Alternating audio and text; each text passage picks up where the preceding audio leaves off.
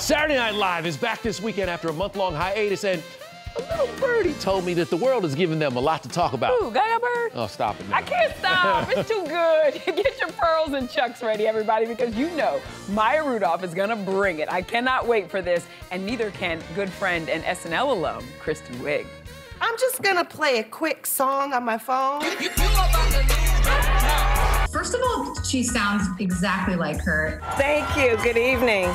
Thank you, everybody. She's a genius. I could watch her do her all day. It's amazing. I don't know that I nailed it, but I definitely tried to make her fun. We're not going to stand here and gloat.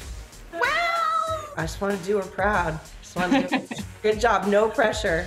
SNL writers are still hard at work, but we expect Maya Rudolph will make her first appearance as now Vice President Kamala Harris this weekend. John Krasinski hosts for the first time. Megan Fox's man, Machine Gun Kelly, is the musical guest, and boy, is there a lot to cover. I can't even imagine how you guys would put it all in an episode. I don't know. I mean, we're going to do as much as we can. We have a lot to celebrate. You know, I think that cold open should just start with Kool and the Gang. You know what I'm saying? A lot of it will probably come out of update, you know, as far as like firing off what the biggest stories have been. Kenan's pulling double duty this season. He's got a new show, Kenan, coming out next month on NBC in addition to SNL.